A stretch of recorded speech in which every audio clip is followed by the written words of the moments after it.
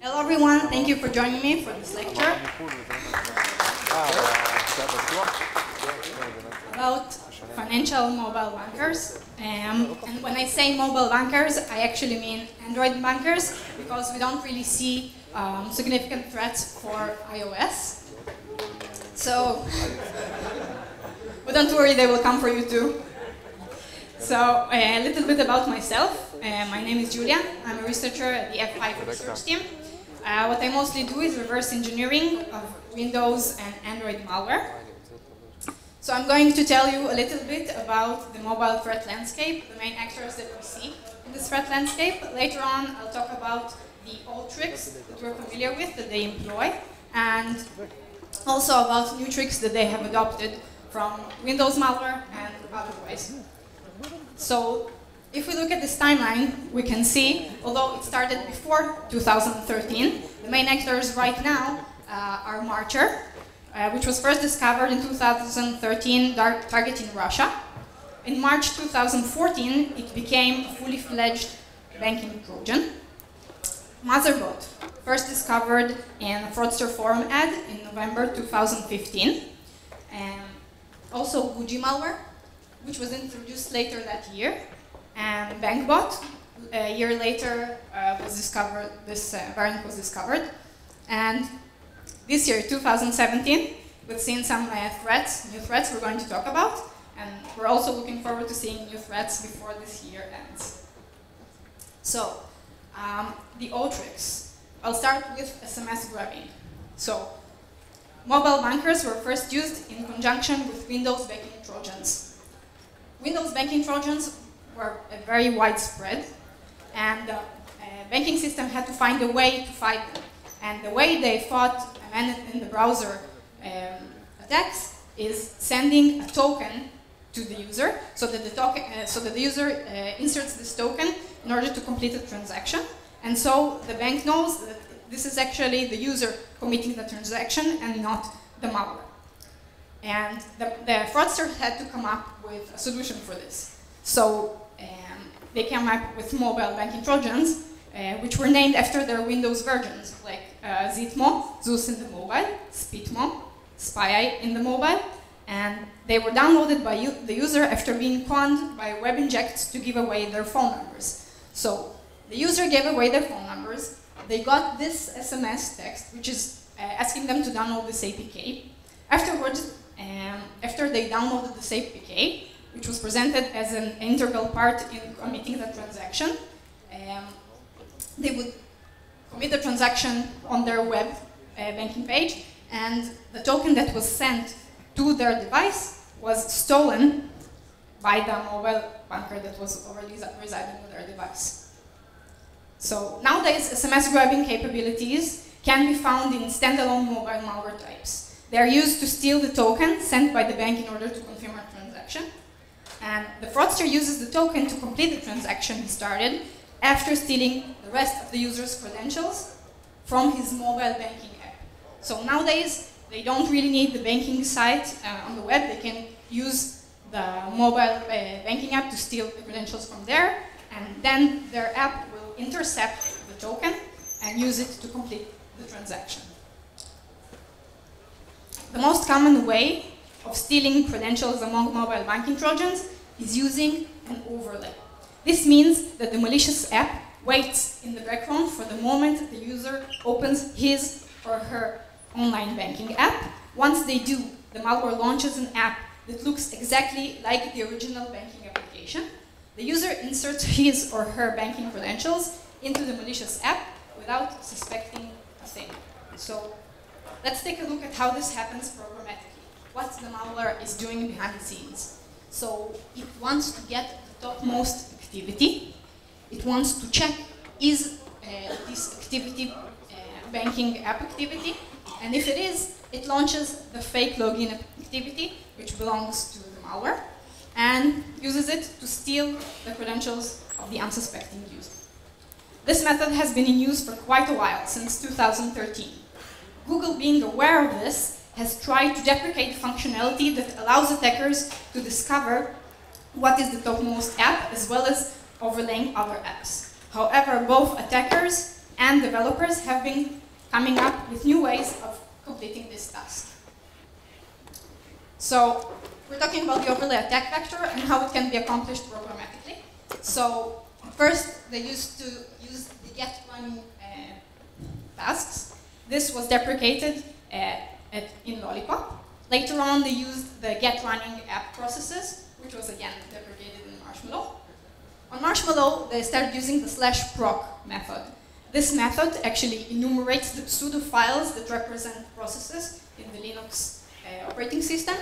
And using their properties, it is possible to tell which one is the topmost activity. But that was deprecated as well, and you can't use it in Nougat. But you can still use the accessibility service and the usage stats to do that. And there's a wonderful lecture about using the accessibility services from SkyCure. I really recommend it to see if it's interesting for you to find out how it's done. But both of those features actually require the user to be more involved and give them certain permissions. So they're very much conspicuous. So let's talk a little bit about the new tricks that malware had to employ in order to deal with this difficulty. So the banking notification attack. What happens on the device is that the user sees in the notification bar, he sees a notification which looks like a notification from the bank. It has the icon of the bank and it says you received a new message. So if we look at it carefully, we can see that the application name is Optus MMS. I don't know if you can see this, but it says Optus MMS. And this is obviously not the banking application. This is the malware trying to trick the user into clicking this. And the user thinks to himself, okay, this is obviously a message notification from my bank. I should probably click it. And then he clicks it. And what he gets is an activity, a fake login activity, which looks exactly like the login of the bank, but it's actually an activity that belongs to the malware. Now, this attack vector is much more efficient than overlay for two reasons. It doesn't require waiting for the user to actually open the original banking app, and it doesn't require finding a way to get the topmost activity programmatically, because as we've seen, Google is really trying to fight hard on that front, and so it is very useful. Another attack vector is the SOX proxy. After the fraudster steals the user's banking credentials, he or she still need to bypass the bank's server-side protections. Some security vendors keep track of user devices using fingerprinting. A unique signature for each user is created using their device info. If the fraudster tries to commit a transaction from his or her device, it will be detected as suspicious behavior. These fraudsters are using SOX proxy to overcome this obstacle. They're using the user's device as a network proxy. This way, the traffic from their device goes through the user's device before reaching the bank's server. The bank is tricked into thinking this traffic is coming from the real user and no malicious behavior is detected. So, reflection. It's not a new method at all for hiding malicious intentions. We've seen it in the past. However, here we can see a usage very similar to Windows API obfuscation by Windows Trojans. Instead of calling system functions directly, the function name, class, and parameters are passed to a single routine that will invoke the function instead. As all the strings are also obfuscated, this can put a significant hindrance on research. So let's talk a little bit about Android plugins. This is something that's becoming very popular, especially this year, among fraudsters. The most common and legitimate usage of plugins is logging in to multiple accounts simultaneously. For example, if I have a private Twitter account and a business Twitter account, and I want to log into both of them at the same time, I wouldn't be able to do it if I used the regular Twitter app. I'd have to install an app that runs two instances of Twitter as plugins, for example, Parallel Space, which is quite popular. And this technology is different from dynamic loading because it can load or launch a whole APK, not just a DEX or jar file. And there's no need to declare any specific interfaces or components for the loaded applications. Very convenient for fraudsters. It allows you to create a virtual space where you can install and run an APK. It doesn't require root. It is running on the local process. As we said, it's super useful for fraudsters. because fraudsters want to launch their apps without installing and avoid declaring their app's components. And there are two types of fraud observed in the wild which are abusing this technology. Two common frameworks for this are the virtual app and the Droid plugin, open source projects. So one way to abuse the plugin technology is to piggyback a legitimate looking app. The user installs a legitimate looking app that passes all the static security inspections successfully. In the assets of the legitimate app, there's an encrypted malicious payload, which will later on be decrypted and installed on the user's device. Once the application is launched, the malicious payload is decrypted and executed in the virtual space. In April, Android Malware Blog reported of Gucci financial malware abusing this functionality in order to avoid AV detection, and he was using this framework, the specific framework we mentioned. If we look at this in this diagram, the user sees a legitimate app's icon, Adobe Flash, okay, and then he presses the icon. At that moment, the application will take the hidden APK from the assets. It will decrypt it and install it on the user's device. It will then launch it and using the plugin framework, and the malware will be running on the user's device. So this is one way. Another way to abuse this technology is having a malicious app running a legitimate app as a plugin. The malware poses as a dual instance app. This is a type of apps that allow you to run several accounts simultaneously. There are a lot of them available on the Google Play Store. I don't think all of them are malicious, but there are a lot of options here in case you want to run several instances simultaneously. So the malware poses as one of those applications, and it's running a modified version of the social media app, for example, Twitter. It looks exactly like the real app. The difference is there are function hooks on functions such as getText or editText or any network functions which allow the malicious app to grab the credentials inserted into the social media app. First discovered in China and dubbed dual instance malware, this particular malware pretends to be a legitimate Twitter dual instance app. However, this trick can be used with any app that requires user credentials. For example, any banking app can be used in this way. So what actually happens is that we have this evil app, which has the plugin framework, and it's using this plugin to launch the real Twitter application, but it also uses it in order to hook this Twitter application. So once the user inserts his or her credentials into this app, the function hook will send these credentials straight to the command and control server belonging to the fraudster. Another attack vector, which we recently seen in all kinds of malware, is WebView. The WebView object is commonly used, for example, for premium SMS sending, for like expensive wall, which was explained in a blog by Checkpoint. Very interesting. Another usage is in DDoS malware, like Wirex, and in F5 we published a blog about this earlier this year.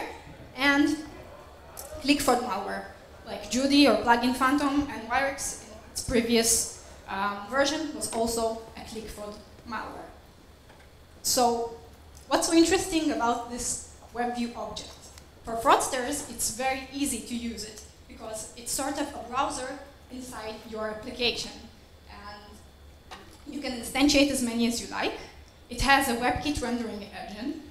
You can use it to, it has JavaScript capabilities. You can use it to intercept URL and inject Java objects into a page's JavaScript context, which actually means there's an actual bridge between the JavaScript running in the browser to the Java running in the app. This JavaScript, which is downloaded from the malicious server, can trigger in-app behavior in the Java. So this is very, very useful for fraudsters. And this method was actually used in expensive wall, what we talked about before, in order to make the user, list the user to premium services without their knowledge using JavaScript. Let's take a closer look at the WireX malware and how it does its DDoS attack. This function is actually the core of the malware. This is where all the fraud stuff happens. So if we take a closer look, we can see that it creates 100 instances of the WebView client in a for loop. When it creates this WebView instance, it changes the headers of the request. There's an XRequestedWith header, which is sent by default, and it contains the name of the package. The fraudster doesn't want the name of the package to appear on the server, so he will put an empty string instead. We can also see that while creating the WebView instance, the malware will delete all the history and the cache from the user's device. This is done because the fraudster doesn't want any resources to come from the user's cache. He wants everything he can to come from, all the resources to come from the server which he's attacking in order to create an overload. And here we can see that it loads the URL in order to attack the target. So, what we foresee in the future for all these types of malware is to continue adopting methods from Windows bankers, because Windows bankers have been around for a while. They're very mature. They have a lot of sophisticated methods and functionality. So what they can adapt to the mobile industry, why not? And they will continue trying to overcome Google's security enhancement, new features that appear in new operating systems or deprecated features. They need to overcome that. And also trying to bypass the Google Play Store, to bypass the bouncer. And we know that there are a lot of malicious apps that are finding their way to the Play Store and finding a way to bypass the bouncer, actually. So, thank you very much.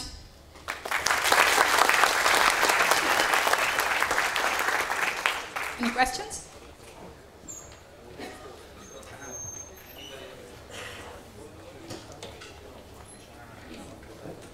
So, Julia, really interesting, thank you. I wonder, did you do any research about the business ecosystem of these Trojans? For example, are the authors of these Trojans the same ones as the authors of the Windows Trojans? Are the ones that find all the new tricks the ones that wrote the previous Trojans? Is the payload the same? Are people selling them to each other? Are the Brazilians selling to the Russians and so on? But if you can comment a bit about that.